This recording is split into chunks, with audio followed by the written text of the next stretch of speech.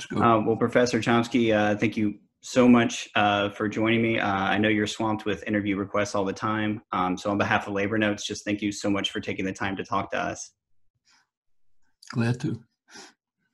So I wanted to start out with getting your thoughts generally on the unprecedented moment we're in. We're obviously in the midst of both a global pandemic and a global recession. And right now, millions of people in the United States have found themselves both unemployed and uninsured, while our healthcare system is overloaded and lacking anything close to the number of hospital beds and ventilators and personal protective equipment that we need.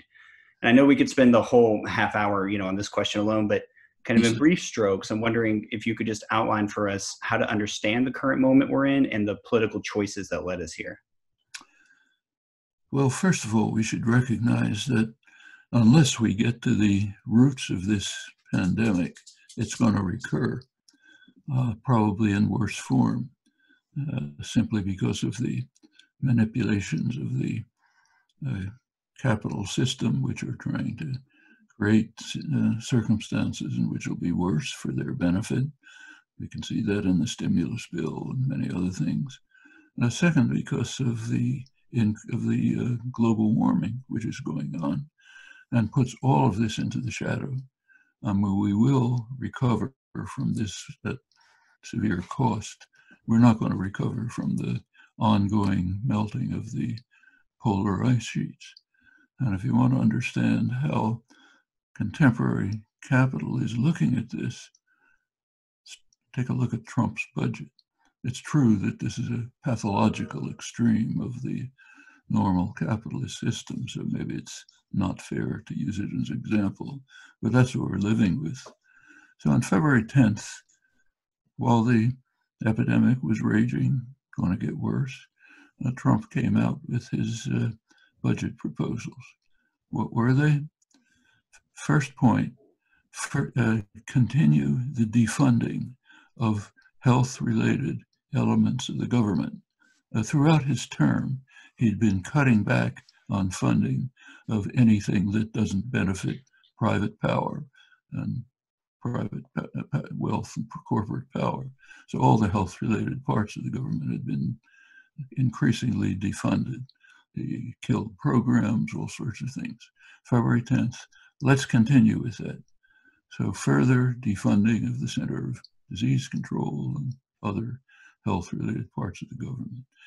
But there were also compensating increases in the budget for the fossil fuel industry, more subsidies to the fossil fuel industry. So let's try not only to kill as many people as possible now, but let's try to destroy all of society. It's basically what the words mean. Of course, more funding for the military and for his famous wall. But these two things stand out very brightly as an indication of the criminality that is, first of all, endemic, but is highlighted in the sociopathic White House. It brings it out radically. But of course, Trump can't be blamed for all of this. It goes back, and we better think about it. After the SARS epidemic in 2003, also coronavirus, it was well understood by scientists that other recurrences of one or another coronavirus are going to come, probably more serious. Well, understanding is not enough. Someone has to pick up the ball and run with it. Now, there are two possibilities. One is the drug companies, but they follow normal capitalist logic. You do what makes profit tomorrow. You don't worry about the fact that in a couple of years, everything's going to collapse. That's not your problem. So the drug companies essentially did nothing. There were things that could be done. I mean, there was plenty of information circulating. Scientists knew what to do. There could have been preparations. Somebody's got to pay for it, not the drug companies. Well, in a rational world, even a capitalist world, prior to Ronald Reagan, the government could have stepped in and done it. Okay? That's pretty much the way polio was eradicated. Very a government initiated and funded program when Jonas Salk discovered the vaccine, he insisted that there be no patents. He said it's got to be public, just like the sun. That's still capitalism, but it's regimented capitalism. That was ended at a stroke by Ronald Reagan. Government's the problem. It's not the solution. Let's legalize tax havens. Let's legalize stock buybacks, costing tens of trillions of dollars to the public in pure robbery.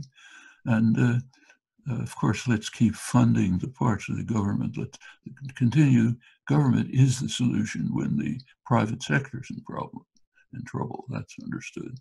But if it's just the public that needs something, government's not the answer. So going back to 2003, government couldn't step in. Actually, it did, to a slight extent, step in. And it's very revealing to see what happened.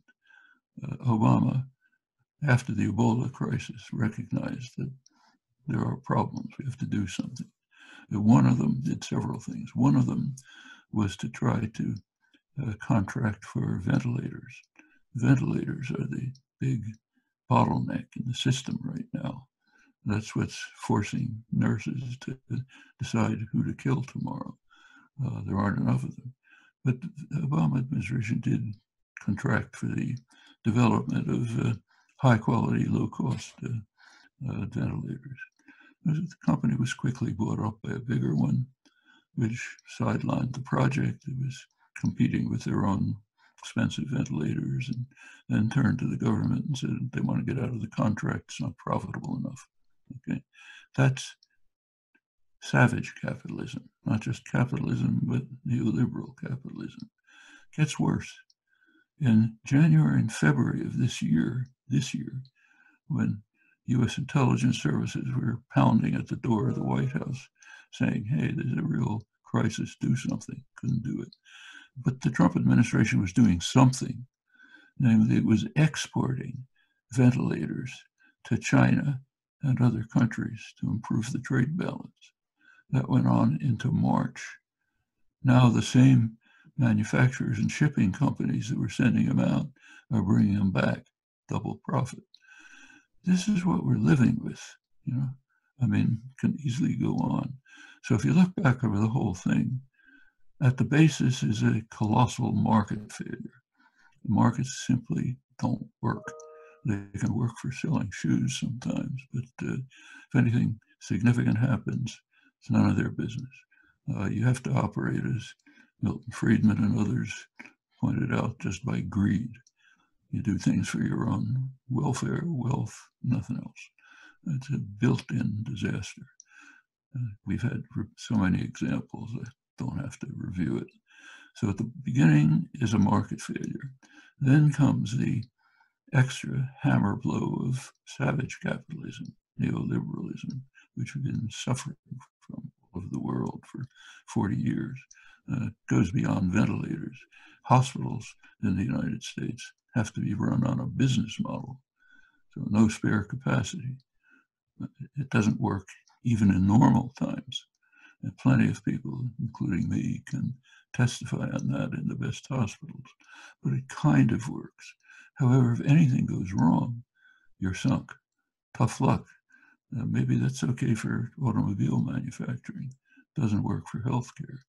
Our healthcare system altogether is international scandal, but the business model, of course, just makes it a built-in disaster. So there's that. And some of the other things that went on are just too surreal to discuss. Like there was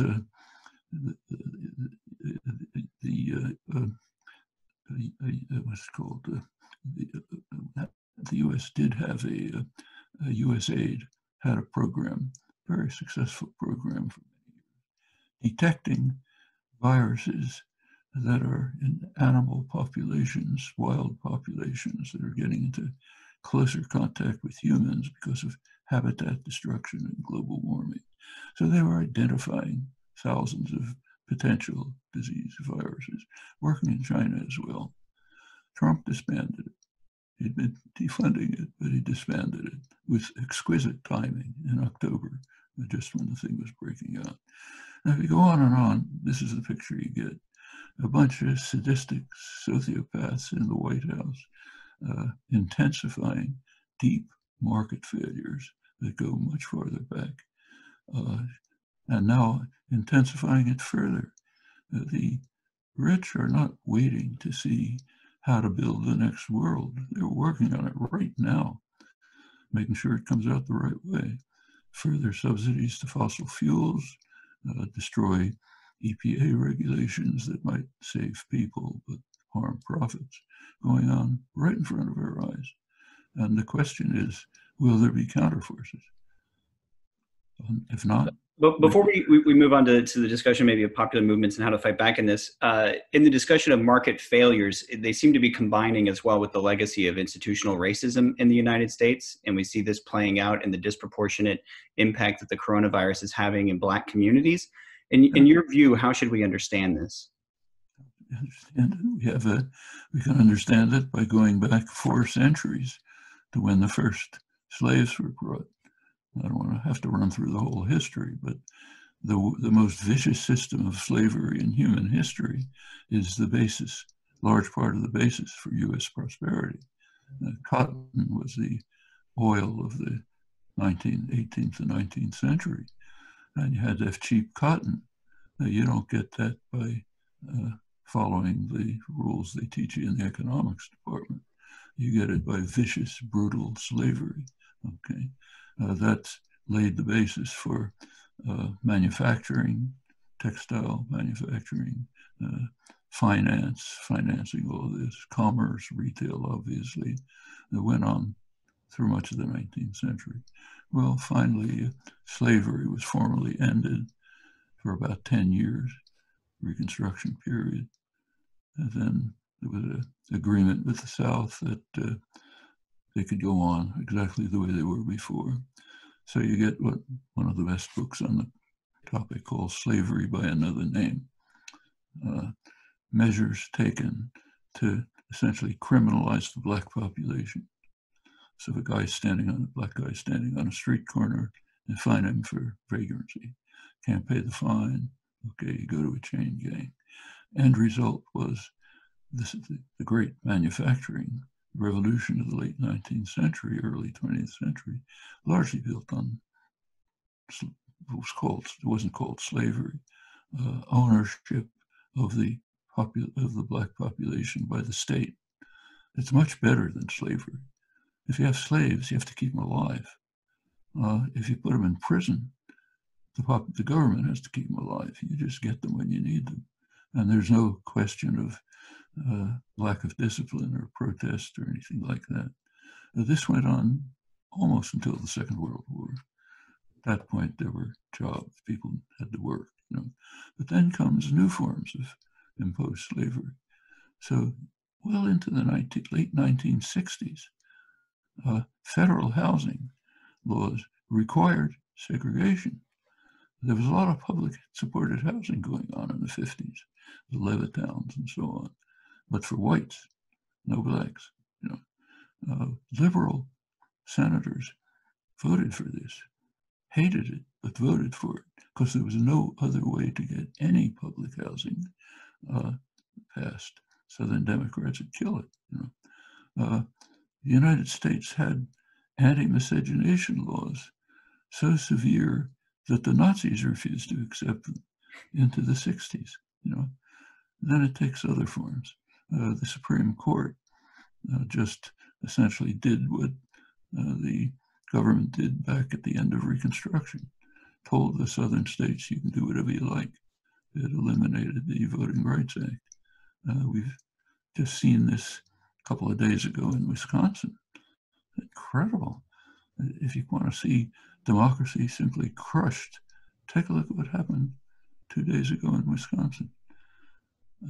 The governor sensibly Democratic governor wanted to delay the primary and extend absentee voting. I mean, nothing could make more perfect sense.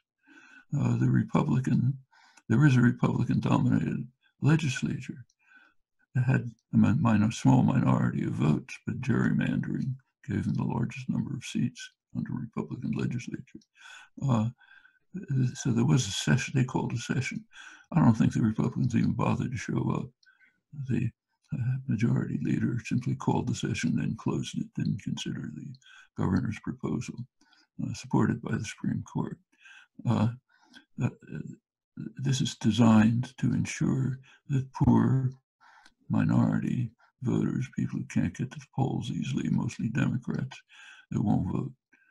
The rich, the traditional, the ones who handle all this, they vote. So it's a way, it's an open way, not even concealed, to try to ensure that no matter what the public wants, the most reactionary policies will be maintained permanently. Mitch McConnell is the evil genius behind this. He's been doing it beautifully. Make sure that the judiciary is stuffed with young, mostly unqualified, ultra-reactionary justices. That ensures that whatever the country wants in the future, they'll be able to kill it, just like the Roberts Court majority is able to do it now. Republicans know that they're a minority party. There's no way to get votes on their actual programs. That's why they have to appeal to so-called cultural issues, gun rights, abortion, and so on, not their actual policies, which are fill the pockets of the rich. That's the actual policy. Trump is a genius at this. You have to admire him. And with one hand, he says, I'm your savior, I'm working for the poor working guy. With the other hand, he's stabbing him in the back. It's pretty impressive, He's certainly the most successful con man in American history, maybe ever. I presume it'll explode sometime, but so far it's maintaining itself. And so you take a look at this, they're trying very hard to dismantle whatever elements of democracy they are. There are models elsewhere. Orban in Hungary is doing the same thing, one of their big friends. In fact, it's kind of interesting. If you try to it's pretty hard to identify a coherent geopolitical strategy from the chaos in the White House. But there is one that comes out with considerable clarity. Form a international of the most reactionary states in the world, and let that be the basis for U.S. power. So Sisi in Egypt, the worst tyrant in Egypt's history, the family dictators in Saudi Arabia, in particular MBS, the biggest killer, Israel, which is going way to the right and is now at the center of it, the former tacit relations between Israel and the Arab states are now becoming perfectly open. Modi in India, what he's doing is simply unspeakable. He gave 4 hours notice for a total lockdown. Most of the population in India is informal workers. They don't have anywhere to go. They can't stay home. There's no home. So they're trekking on the highways, maybe 1,000 miles to some village somewhere, dying on the way. What's this going to do? Impossible to imagine what this is going to do. But since they're mostly poor, and many of them are Muslim, who cares? So he's a major part of this reactionary international. Nice guys like Orban in Hungary are delightful. They love them.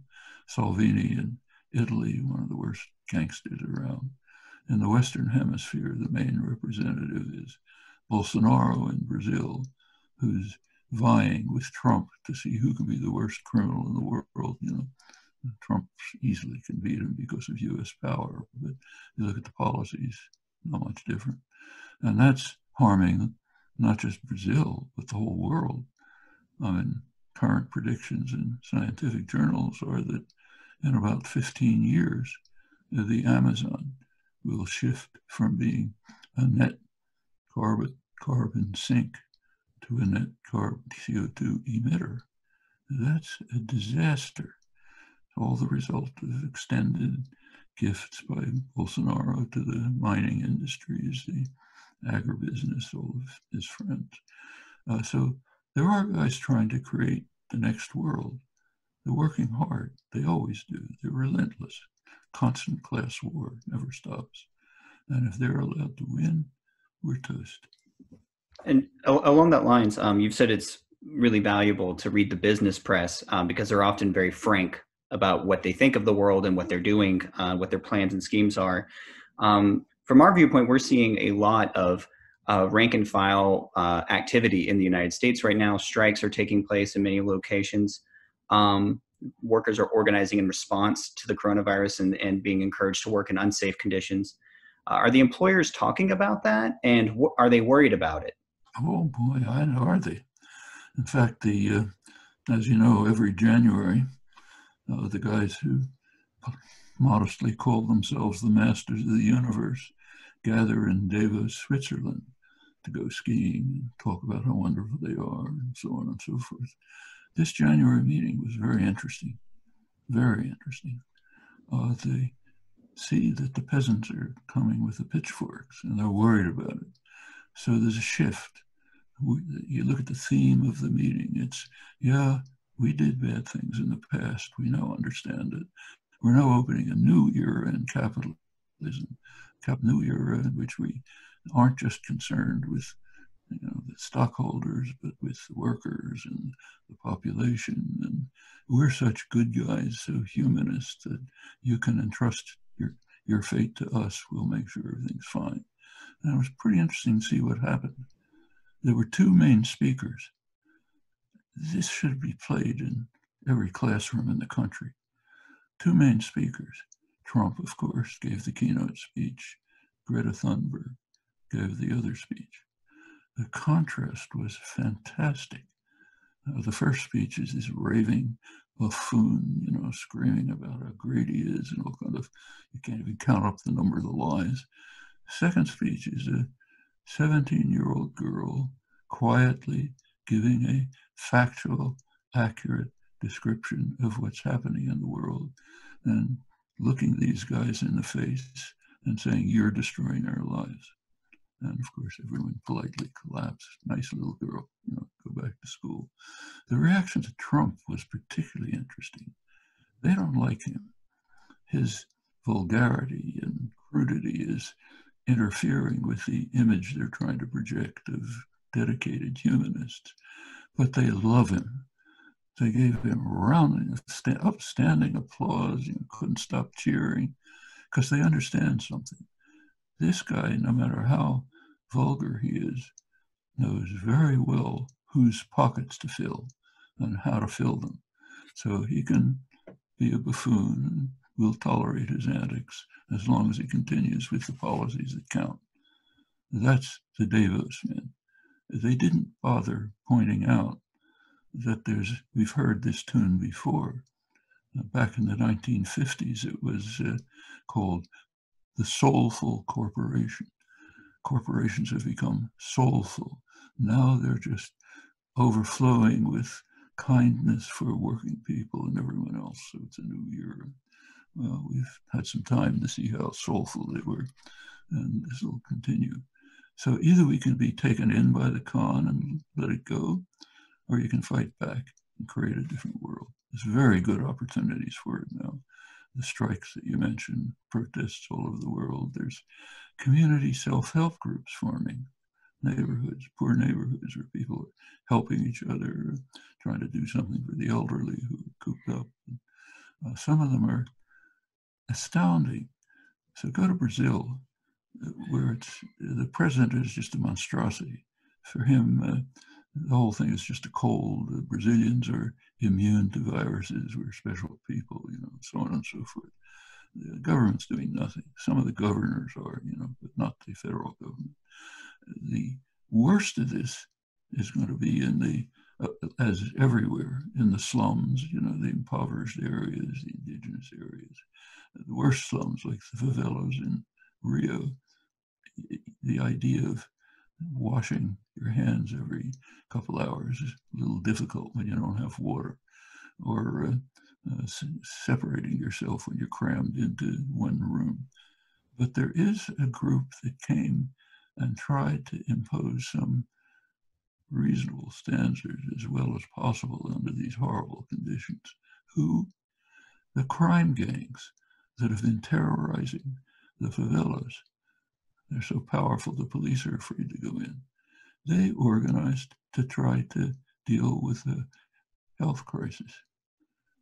It tells you something, just like the nurses on the front line. There are human resources there, and they can come to the fore in some of the most unexpected places.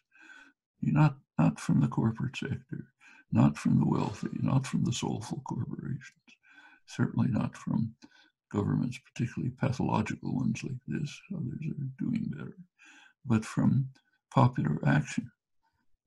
That's the hope. Sanders, when he gave his withdrawal speech, emphasized this.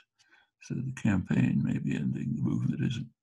Now it's up to especially his young supporters to put some meat into that. And it can be done, no matter what happens. Trump's reelected, it's an utter tragedy. Biden's elected, won't be wonderful. But either way, you've got to do what's possible. And it's not out of reach. So do you think most people are going to emerge from their homes after the quarantine is over with their political opinions changed or intact? We'll see. It's certainly a time for reflection about the kind of things we were just talking about. Why are we in this situation? I mean, what we were just talking about is not profound. It's on the surface. It's not quantum physics. Think about it a little. It's obvious. So maybe people will do it, or maybe they'll stay mesmerized by the con man in office. I mean, I get letters from people, poor working people who say, you goddamn liberals are bringing all the immigrants to steal our jobs, or our guy Trump is saving us. Okay, maybe it's possible to break through to them. It's not easy. These guys are tuned to Fox News all day. That's the echo chamber. In fact, there's a very interesting, if you're looking at it from outer space and you're not suffering from it, you think, what's going on? This maniac in the White House comes out and says whatever he says, the opposite the next day. It's repeated with fervor in the Fox echo chamber. Says the opposite the next day, same thing. Meanwhile, he's looking at Fox News every morning to figure out what to say. It's his source of news and information. The world is in the hand. And then you get the intelligent guys like Mike Pompeo, who says, God sent Trump to Earth to save Israel from Iran. That's a sensible guy. I mean, it's some ironic joke being played. Let's say there is a God, maybe. If so, he decided that he made a bad mistake on the sixth day, and he's now going to end it with humor. Just watch these people destroy themselves. That's what it looks like. I'm afraid I've got to go off to the next one. Okay. Well, last question then. Is there the chance that the United States could build up a culture of solidarity and a labor politics coming out of this, like the UK did after World War II, that could lead to something like the NHS, like recognizing all of these market failures, recognizing the inefficiencies and the complications that are created when you're competing rather than coordinating resources? Is it possible for the United States to Sure. move that direction? Done it before. I mean, I lived through the Depression. That's why this long white beard. But in the 1920s, the labor movement was totally crushed. Take a look at David Montgomery, great labor history. One of his great books is The Fall of the House of Labor. He's talking about the 20s. It was crushed by the liberal Wilson administration, the Red Scare and all the rest. In the 30s began to revive. CIO organizing, sit-down strikes, great threat to management. A sit-down strike workers are sitting there, next thing that's going to come to their heads is, we don't need the bosses, we can run this place ourselves, and then you're done. It's a very fragile system. That led to reactions. There happened to be a sympathetic administration, which is critical. Very good labor historian Eric Loomis has studied case after case of this, and he points out that moments of positive change have almost always been led by the active labor movement. And the only times they succeeded was when there was a relatively sympathetic administration, at least a tolerant one. Well, we don't happen to have that now, but actually if Biden came in, it's not going to be great. Could be pushed, if the labor movement revives, the Sanders movement, which is very significant, he's achieved great successes. If that can take off, there could be, we once again could get out of the capitalist crises as was done in the 30s. I mean, the New Deal didn't end the Depression, the war did, with massive state-directed production. But nevertheless, it was much better than today. I'm old enough to remember it. My family, extended family, were mostly first-generation working people, mostly unemployed, living under poverty that much worse than the working class today. But it was hopeful. There weren't deaths of despair. It wasn't feeling the world's coming to an end. The mood was, somehow we'll get out of this together, working together. Some of them were in the Communist Party, some were in the labor unions, but like I had a couple of aunts who were unemployed seamstresses, but they were an ill group, which gave them a life, a cultural life, meetings, a week in the country, theater, activities that were being carried out. You can do something.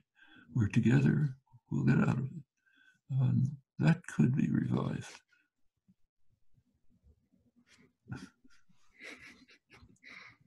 Well, thank you so much for your time. I really appreciate it.